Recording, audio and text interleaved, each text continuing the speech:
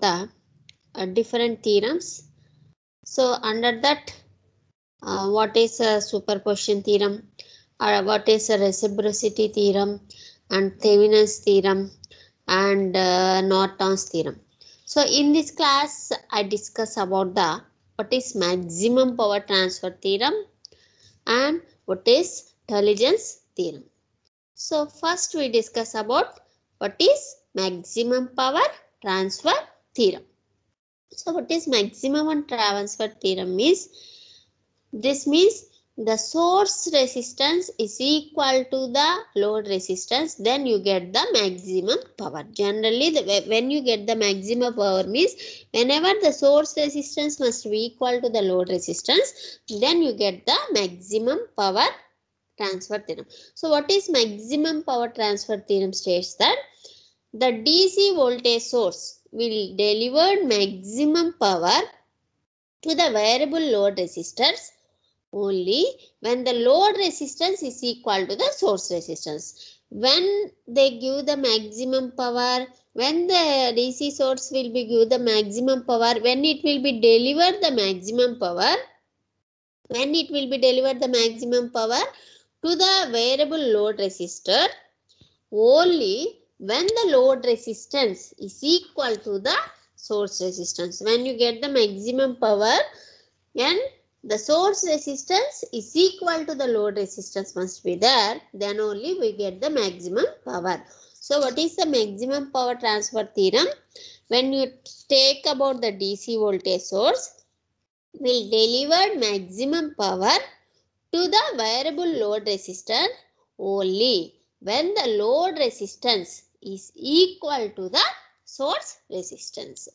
So similarly, when you get the maximum power transfer theorem states that the AC voltage source will deliver maximum power to the variable complex load only. That means when the load impedance is equal to the complex conjugate of the source impedance, is nothing but the AC in terms of the AC voltage source, or in terms of the DC voltage source, they must be same. Source resistance is equal to load resistance. Here the load impedance is equal to the complex conjugate of the source impedance. That means if suppose in DC when you take the source resistance is 2 ohms, in the load resistance also 2 ohms. In AC that means the impedance, but means resistance and reactive bonds, when it is 2 plus J3, that is the load impedance. So complex conjugate of source impedance means 2 minus J3, 2 minus J3. Like that, the both in AC and DC, the load is in DC load resistance is equal to source, then only we get the maximum power. In AC, load impedance is equal to the complex conjugate of the source impedance. That is nothing but the maximum power transfer theorem. What is the proof of this maximum power transfer theorem? So here this is the two-terminal network, this is the load resistance. So for the maximum power transfer theorem, you follow the rule of the Thevenin's circuit. So first you have to find out the Thevenin's resistance and Thevenin's voltage. The Thevenin's voltage, when you find out the Thevenin's resistance and Thevenin's voltage, so whatever the source resistance is Thevenin's resistance and load resistance is low RL. Whenever RL is equal to RTH, then you get the maximum power transfer theorem. So replace any two-terminal linear network or circuit to the left side of variable load resistance having resistance of RL ohms with the Thevenin's equivalent circuit. We know the Thevenin's equivalent circuit resembles a practical voltage source. So for this circuit, you have to find out the Thevenin's resistance and Thevenin's voltage. Then you have to put load resistance here. So what is the proof? Now you say the amount of the power dissipated across a load. So what is the amount of the power dissipated across a load? So we know that from the load resistance, what is the current flowing I or IL? So generally power is equal to V into I square R or V square by R. So here when you have to find out the power at the load resistance, we know the value of current and resistance. Then you get the value PL is equal to IL square RL. I square RL. I square RL. So substitute I is equal to, in the place of I, we know that what is I here? I is equal, total current is equal to VTH by RTH plus RL, because RTH and RL are series. So the current I is equal to V by R. So VTH by RTH plus RL. So substitute this here in the above equation. So load resistance is equal to, in the I square, we substitute VTH by RTH plus RL square plus RL. RL square into RL. So PL is equal to VTH square as VTH square into RL by RTH plus RL whole square. RTH plus RL whole square. So in equation 1. So condition for maximum power transfer. For maximum or minimum, first derivative will be 0. First derivative will be 0. So differentiate equation 1 with respect to RL and equate to 0. So differentiate equation 1, that is differentiate power with respect to RL and it equate to 0. So when you have to differentiate VTH square by RTH plus RL whole square into 1 minus, first you have to differentiate RTH plus RL whole square and then you have to differentiate VTH square minus RL into 2 into RTH plus RL by RTH plus RL whole power 4 equal to 0. So here RTH RL plus RL whole square minus 2RL into RTH plus RL is equal to 0. So when you have to get this condition, RTH plus RL common, then RTH plus RL minus 2RL is equal to 0. So for this condition you get RTH minus RL is equal to 0. So we say that RTH is equal to RL or RL equal to RTH. So when you get the maximum power, source resistance you have taken as RTH. What is load resistance you have taken as RL. So RTH is equal to RL or RL is equal to RTH. This means that if the value of load resistance is equal to the value of source resistance, that is Thevenin's resistance, then the power dissipate across the load will be maximum value. So whenever the load resistance is equal to the load source resistance, then the power dissipated across the load will be the maximum value. So the value of maximum power transfer theorem, substitute RL is equal to RTH and PL is equal to PL max in equation 1. So we have to substitute R in this equation 1. RL is equal to RTH and PL is equal to PL max. Then you get PL maximum is equal to VTH square into, in the place of RL we have to substitute RTH by RTH plus RTH whole square. So PL max is equal to VTH square into RTH by 4 RTH square. So PL max is equal to VTH square by 4 RTH. So PL max equal to VTH square by 4 RL, since RL equal to RTH. So either you have to tell that V square by 4 RL or V square by 4 RTH, because RL is equal to RTH. Therefore, the maximum amount of power transferred to the load is PL max is equal to VTH square by 4 RL or VTH square by 4 RTH. So the efficiency of the maximum power transfer, we can calculate the efficiency of maximum power transfer N max using the formula N max is equal to PL max by PS, PL max by PS. So this is equation 2. So where PL max is the maximum amount of power transferred to the load and PS is the amount of power generated by the source. So the amount of power generated by the source is PS is equal to I square RTH plus I square RL. I square RTH plus I square RL. So PS equal to 2 into I square RTH, since RL is equal to RTH. Since RL equal to RTH. So substitute I equal to VTH by 2 into RTH in the above equation. Then PS equal to 2 into VTH into 2 RTH into 2 RTH. So PS equal to 2 into VTH square by 4 RTH square into RTH. So PS equal to VTH square by 2 into RTH. 2 into RTH. So substitute PL max and the PS in equation 2. So N max equal to VTH square by 4 RTH by VTH square by 2 RTH. So N maximum is equal to half. So when we can represent the efficiency of the maximum power transfer in terms of percentage, that is percentage N max is equal to N max into 100 percentage. So percentage N max is equal to half into 100%, that is equal to 50%. Therefore, the efficiency of maximum power transfer theorem is 50%. The efficiency of maximum power transfer is always 50%. 50%. So, how you calculate the maximum power transfer theorem is find the maximum power that can be delivered to the load resistance RL of the circuit shown in the figure.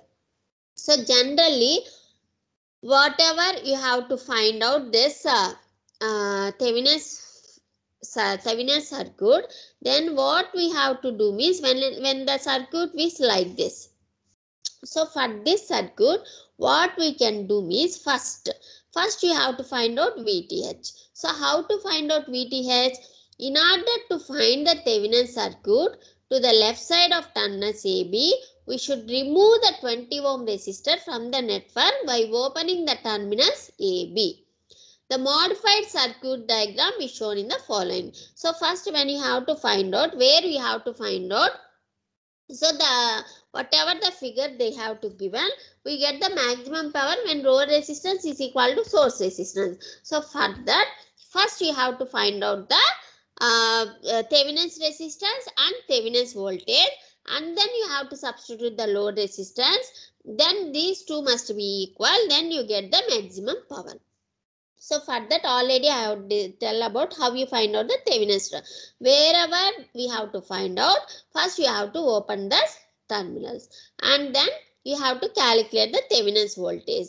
So how you calculate the Thevenin's voltage? So by applying the nodal analysis here, so V1 minus 20 by 5 and plus V1 by 10. So here when you get V1 minus 20 by 5, V1 by 10 minus 4, because that is the current source is equal to 0. So 2V1 minus 40 plus V1 minus 40 by 10 is equal to 0. So 3V1 minus 80 equal to 0. So V1 is equal to 80 minus 3, 80 by 3 volts. So the voltage across the 10 ohm resistor is V10. So we want to voltage. So when you have to find out the voltage, so I want to find out the voltage across 10 ohm resistor, then the same voltage is there. So V10 ohm is equal to minus 4 into 10, that is equal to minus 40 volts. So substituting the value of V1 and V10 ohms in the above equation. So 80 by 3 minus 40 minus applying KVL for this equation, VTH is equal to 0. So VTH is equal to 200 by 3 volts. Then you have to find out the Thevenin's resistance. So how you have to find out the Thevenin's resistance? Wherever you have to find out, first you have to open there, and if there is any voltage sources must be there, you have to short. If there is current source must be there, you have to open. Then you have to assign some current is flowing here. So for this circuit, 5 and 10 ohms are in parallel. That is 5 into 10 by 5 plus 10, and it is series with 10 ohm resistor. So RTH is equal to 5 into 10 by 5 plus 10 plus 10. So we get the 40 by 3 ohms. So 40 by 3 ohms. So now we have to observe this figure. So in Thevenin's theorem, we have to calculate the equivalent circuit to the left side of terminal AB. We can use this circuit. So we get the voltage is 200 by 3 and the resistance will be 45 3. So now we have to find out the wherever you have to find out. You have to place that load resistance here. So replace the part of the circuit which is the left side of the terminal AB of the given circuit with the above Thevenin's equivalent circuit. So the resultant circuit diagram is as shown in figure. So for this, so that is what is the RL you have to find out. That is we can find the maximum power then the delivered to the load resistance RL using the formula. So PL max is equal to, we know that VTH square by 4 RTH. What is VTH? 200 by 3. What is RTH? 40 by 3. So PL max is equal to 200 by 3 whole square by 40 by 3. So PL max is equal to 250 by 3 watts. Therefore, the maximum power that will be delivered to the load resistance RL of the given circuit is 250 by 3 watts. 250 by 3 watts. This is the maximum power delivered to the load. So, because here you have to put already you have to find RTH. RTH is nothing but the RL. RTH is nothing but the RL. So V square by 4 RTH or V square by you put 4 RL because 40 by 3 ohms RTH that is equal to RL 40 by 3. So then how you get the maximum power means PL max is equal to VTH square by 4 RTH. This is about the maximum power transfer theorem. Maximum power means the source resistance is equal to the load resistance. So I take this another problem in terms of the AC circuits. So find the Thevenin's equivalent circuit of the network AB and the load impedance for maximum power transfer. Also find the magnitude of the maximum power transfer to the load. So this is the circuit they have to find. So across AB you have to find. So first you have to open this AB. In the first step we have to find out the ZTH because now we have to find out the what we have to find out in terms of the Thevenin's impedance because it is the AC circuit. So when you have to find out the Thevenin's impedance, then what is formula? First, wherever you have to find out, you have to open that part and wherever the current source must be there, you have to short. We have to open and the voltage source must be there, you have to short.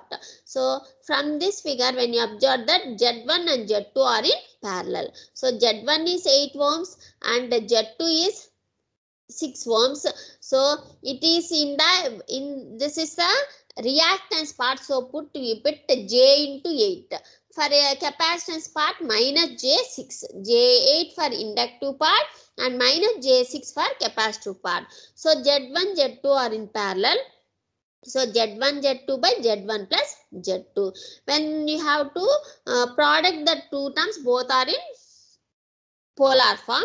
When you have to add the two terms, both are in rectangular form. So we get the value is 24 at an angle of minus 90. Now you have to find out the VTH. So when you have to find out the VTH across AB, so first you have to open the terminal. So when you have to find out the VTH here, whatever the across any impedances must be there, you have to find out there. Then you get the voltage. We have to find out voltage across there. Then you have the same voltage will be obtained the VTH. So applying the KVL equation, so we get 10 at an angle of 0 minus J8 plus J already minus of minus plus J6I equal to 0. So 10 at an angle of 0 equal to J21. So like that generally I is equal to V by J8 minus J6. Then only you get the current. I is equal to 5 at an angle of minus 90. But we want the voltage across minus J6 ohms. So VTH equal to ZT into IT. There is minus J6 into 5 at an angle of minus 90. So VTH is equal to 30 at an angle of minus 90. So we get VTH value and ZTH value. So then what is the ZL value here? Whatever the source resistance must be there, that is equal to load resistance. So but it is a complex conjugate. When it will be the minus, the load resistance will be plus. When source will be plus, load resistance will be minus. So ZL is equal to conjugate of ZTH. So that is equal to 24 at an angle of 90 degrees. So and hence the circuit is purely inductive. Therefore power will be 0. This is maximum power transfer theorem. Next we go about the Millman's theorem. Next we go about the Millman's theorem. So what is Millman's theorem? Is for a number of voltage sources must be there. So for any voltage sources, the impedance must be in the series. So this will be, if there is the n number of voltage sources, that is V1, V2, V3 and so on to Vn, having the internal impedance or internal resistance, that is Z1, Z2, Z3 so on to Zn, are connected in parallel. These are the series, the sources are connected in parallel across the load, that is ZL. This arrangement may be replaced by a single voltage source in series with the equivalent impedance. Millman's, this circuit is nothing but the Millman's equivalent circuit. Millman's equivalent circuit means if any, similarly Thevenin's, if any number of voltage sources which are in the internal impedances, these all are connected in parallel, these will be replaced by a single voltage source in series with the equivalent impedance. Is nothing but the Millman's equivalent circuit. So what have you find out the, for maximum power, when you have to find out the VTH and RTH, but here there is the direct equation must be there. We have to find out V equivalent, Z equivalent in the terms of formula. V equivalent is equal to V1 Y1 plus V2 I2 plus V3 I3 plus so on to Vn Yn, Y1 plus Y2 Yn so on to Yn. By it will be the parallel must be there, and that means the in the parallel the current must be different. So that will be in the form of the admittance. Impedance is nothing but the voltage by current. Admittance means reciprocal of the impedance. That is reciprocal of impedance means I by V. I by V. Like that we get in terms of V1 into Y1 plus V2 Y2 plus V3 Y3 so on to Vn Yn. Y1 plus Y2 plus Y3 so on to Yn. Z equivalent is equal to 1 by Y1 plus Y2 plus Y3 so on to Yn. So where Z1, Z2, Z3 so on to Zn are impedances, Y1, Y2, Y3 are the admittance. So Y is equal to 1 by Z equivalent. This theorem is applicable only to solve the parallel branch with one impedances or resistances connect to voltage or current sources. So the voltage source can be converted into current source, or the current source will be converted to the voltage source by using the source transformation technique. So by solving the Millman's theorem, we have taken the formula is V equivalent is equal to V1 Y1 plus V2 Y2 so on to Vn Yn by Y1 plus Y2 so on to Yn. By solving the Z equivalent is equal to 1 by Y1 plus Y2 plus Y3 so on to Yn. So the simple circuit we have taken. A circuit is given as shown in the figure. Find out the voltage across resistance and current through 2 ohm resistor. So for each voltage source, their internal impedances must be there. So for V equivalent, have you find out V equivalent? So 2 ohms you have to find. So first you have to eliminate that 2 ohms. So then have you find out V equivalent? 50 by 5 minus 20 by 20 plus 16 by 4. 16 by, generally that is some algebraic sum of the currents. Current I is equal to V by Z1, V by Z2, V by Z3, or V by R1, V by R2, V by R3. So V by R is nothing but V into Y1, because 1 by R is nothing but the conductance, V into G1. 1 by Z is nothing but the admittance, V into Y1. So we get, first you have to terms in terms of resistance, 50 by 5 minus 20 by 20 plus 16 by 6, that is 1 by 5 plus 1 by 20 plus 1 by 4, that is equal to 26 volts. 26 volts. How you find the equivalent resistance? So all are in parallel. So RTH is equal to 1 by 5 plus 1 by 20 plus 1 by, or simply you get in terms of admittance form or conductance form, G1 plus G2 plus G3. So 1 by 5 plus 1 by 20 plus 1 by 4, that is equal to 2 ohms. So now you can easily find the current at 2 ohms resistor. According to that, I is equal to, what is VTH? 26. What is RTH? 2. What is RL? They given 2. 26 by 2 plus 2, that is 6.5 amps.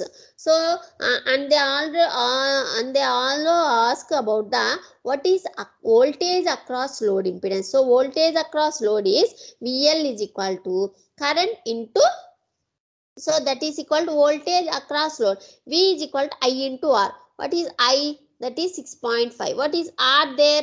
2 ohms. So 6.5 into 2, that is equal to 30 volts. This is the Millman's theorem in terms of the DC circuits. When you have go about the Millman's theorem for AC circuit, so the whatever the figure will be, circuit will be there. So 5 ohms minus J3 ohms, 2 ohms and J4 ohms, and the 2 voltage sources, that is 10 at an angle of 0 and 20 at an angle of 45. So we know the solution will be V1 is 10 at an angle of 0. V2 is 20 at an angle of 45. Y1 is equal to 1 by Z1. What is Z1? Z1 is 5. So 1 by 5. And Y2 is equal to 1 by Z2. What is Z2? That is equal to 1 by minus J3. So equal to like this. So V equivalent is equal to V1 Y1 plus V2 Y2 by Y1 plus Y2. So you have to substitute the values here. Then you get the V equivalent is equal to 13.94 at an angle of 60.97. And when you have to find out Z equivalent is equal to 1 by Y1 plus Y2, or simply 1 by Y equivalent. So what is 1 by Y1? Y1 is 0.2 plus what is 1 by Y2 is 0.33 at an angle of 0. That is equal to 2.59 at an angle of minus 58.74. Like this, we have to find out the Millman's theorem in terms of DC and AC circuits. So in the Millman's equivalent circuit, in this problem you have to find V equivalent and Z equivalent. So we get the value across AB, that is 2 and J4 ohms. So how you find out the I is equal to V equivalent by Z equivalent plus ZL. That is 13.94 at an angle of 60.97 by 2.5 at an angle of minus 58.74 plus 2 plus J4. So then what is the current across branch AB is 3.68 at an angle of 32.79. This is about Millman's theorem. Next one we go about the Tellegen'S theorem. What is Tellegen'S theorem means? This theorem states that the algebraic sum of the powers in any n number of branches of network is 0. This theorem states that the algebraic sum of the powers in n branches of any network. So whatever the power, when you have to find out the total power in the circuit, it will be goes to 0. Then the Tellegen'S theorem will be satisfied. So this theorem states that any time t, the algebraic sum of the instantaneous power in n branches of any network is 0 if KCL and KVL satisfied. Mathematically, summation of Vk Ik equal to 0, where Vk is instantaneous voltage drop in each branch and Ik is instantaneous current in each branch. So, if the algebraic sum of the powers is equal to 0, then the Tellegen'S theorem will be satisfied. So, they given the current will be, one circuit will be like this. So, here V0, V1, V2, V3, V4 and the impedances Z1, Z2, Z3, Z4. They given the value V1 is 6 volts, V2 is 4 volts and V3 is 3 volts, V4 is 1 volts and I1 is 5 amps, I2 is 2 amps, I3 is 3 amps, I4 and 3 amps. So, totally they given the value. So, we know the power is equal to V into I. So, here for the step 1, verification of KCL. So, at node 1, sum of the currents entering to the node is equal to sum of the currents. I1 is equal to I2 plus I3. So, 5 is equal to 2 plus 3, that is equal to 5. At node B, what is at node B? I3 is equal to I4. So, I3 is equal to I4 is 3. So, verification of KVL. So, there are two meshes are there. This is one loop and this is one loop. So, we apply the KVL equation for this loop. Then you get minus V1 minus V2 plus V0 equal to 0. So, V1 is minus 6, V2 is 4 and V0 is 10. Like that, in the second mesh, sum of the, that means algebraic sum of rising will be, potential will be taken as plus, dropping will be minus. The algebraic sum of the voltages is 0, that is KVL.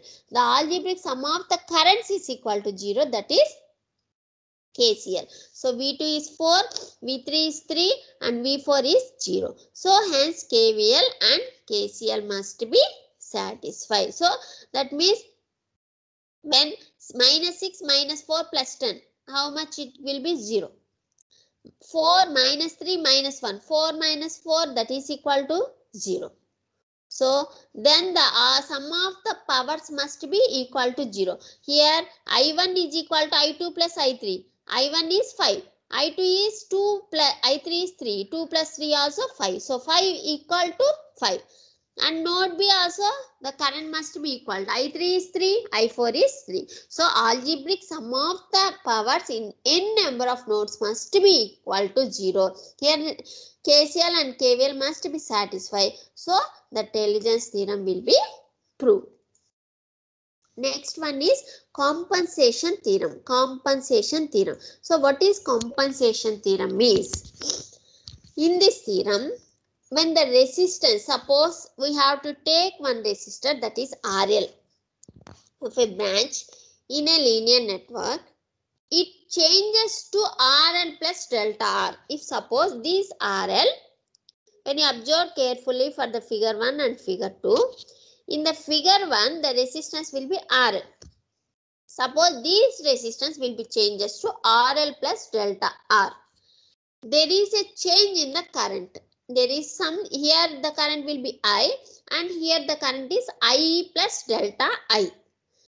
And we can obtain the change in the current delta I by adding a compensative voltage source VC, that is I into delta RL, in series with the RL plus delta RL by replacing all other sources in the network by internal resistance. So, when you have to change any terminal in the network, the current will also change. Suppose the resistance RL of the branch in a linear network will be changes to RL plus delta RL. Then the change in the current also delta I in the same branch. So, we can obtain this change in current delta I.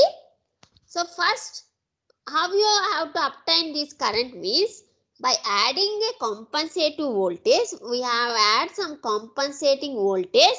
that is V is equal to, what is the current, how you have to find out this change of the current means, what is the current into change of resistance, that is Vc equal to I into delta R. So in series with the RL plus delta or L. So to directly find delta I using compensation theorem for the circuit shown in the figure, we have to replace that circuit by, then we apply the following steps for the definition. So adding the compensating voltage Vc equal to I into delta R is series with RL plus delta R in the circuit shown in the figure. So first you have to find out the Thevenin's resistance RTH of source network of the circuit, replacing the entire source network RTH only. So RTH, and generally the change will be RL is equal to delta RL and Vc equal to I into delta RL. So here we have to replace the voltage source of the source network with a short circuit. Then you have to replace the current source with open circuit. Whatever the voltage source must be there, you have to replace with short, and whatever the current source must be there, you have to be open. So replaced by Thevenin's voltage of the source network, the final transfer circuit where RTH is equal to Thevenin's resistance of the network. So applying KVL for this circuit, RTH into delta I plus RL plus delta R into delta I plus Vc. This is algebraic sum of the voltages is equal to 0. So how you find out the delta I is minus Vc by RTH plus RL plus delta R. So when you have to find out the how much of the compensating voltage is there, when you have to change the resistances, so automatically the current must be changes. How you find out that current means, compensative current means, so that current is equal to Vc generally minus Vc by RTH plus RL plus delta RL. So what is the proof and derivation of this compensation theorem is, already you have to find out VTH and RTH with respect to RL.